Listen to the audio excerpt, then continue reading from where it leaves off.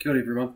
Today we're going to have a look at testing a Class 1 appliance for earth continuity in accordance with ASNZS3760. Before we start, a quick word about what is a Class 1 appliance. What do I mean there? So ASNZS3760 is the standard we use for in-service safety testing of electrical appliances. Essentially anything you plug in, cords, extension leads, appliances, tools, multi-boxes, anything like that.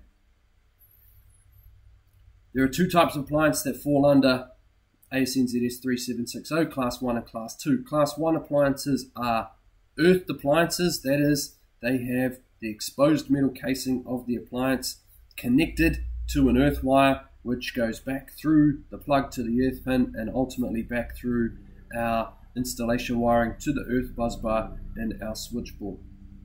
Class 2 appliances do not have this. Class 2 appliances are otherwise known as double insulated.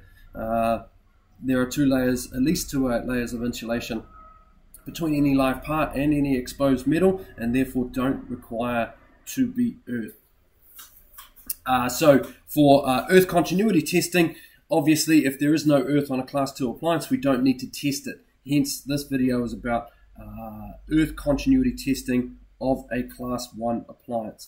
As I said, the primary reference for this type of testing is ASNZS3760. So let's have a quick look at that now.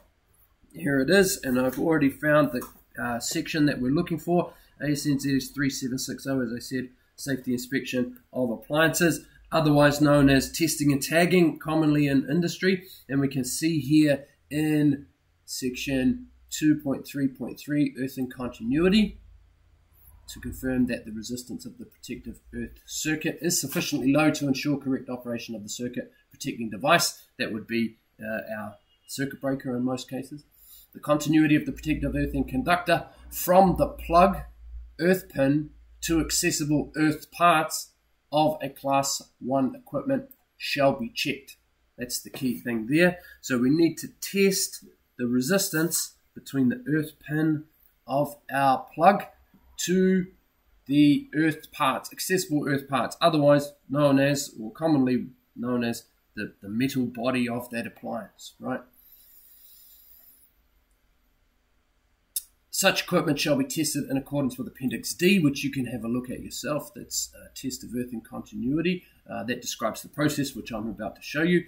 It shall have a measured resistance of the protective earth circuit or the protective earthing conductor that does not exceed 1 ohm. So very simple. All we need to do for this test is to check the earth continuity between the earth pin and the body of the appliance, and it must be less than 1 ohm. Basic test should take you about 30 seconds. Let's have a look at what we got here. I have a toaster, fairly typical toaster, pretty beaten up and used. And as you can see here, plenty of metal on the outside of that appliance. That should all be earthed. This is definitely not a double insulated appliance.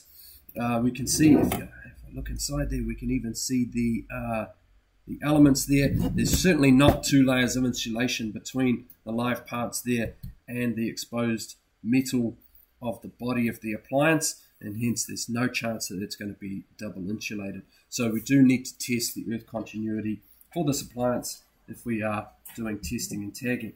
For this test today, I will use my trusty multimeter here. If you're not sure how to use this, you've seen my earlier videos on functions of a multimeter.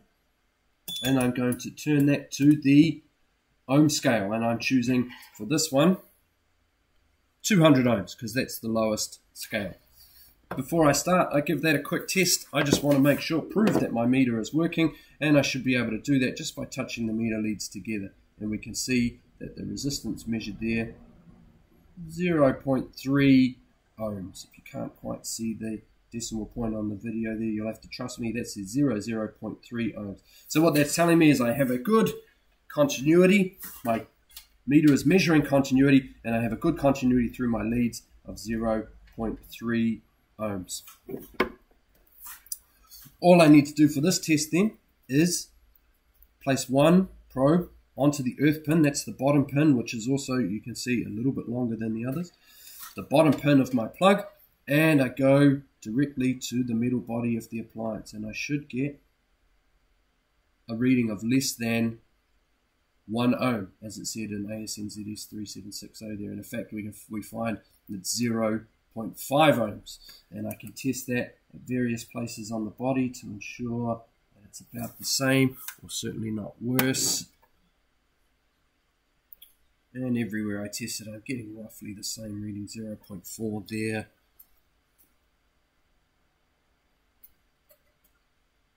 Right into here, there we go. 0.5, 0.4, 0.5 again. And that is it. That's all I need to do for that test.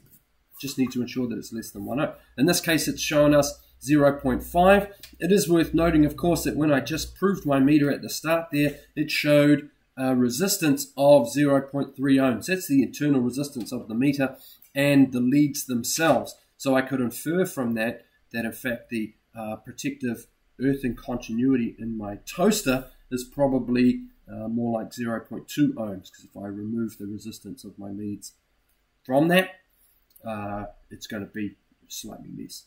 In most cases, well, in this case, it doesn't matter. It's still come up with a reading that's significantly less than 1 ohm, which is fine. If I was getting a reading of around 1 ohm or maybe 1.1, then how much resistance is in the leads of my meters might be important, but in this case, we don't have to worry about it. So that's it. Very simple. How to test the earth continuity of an appliance. If you have any questions, let me know down in the comments. I will endeavour to answer. Thanks very much for your time. See you at the next one.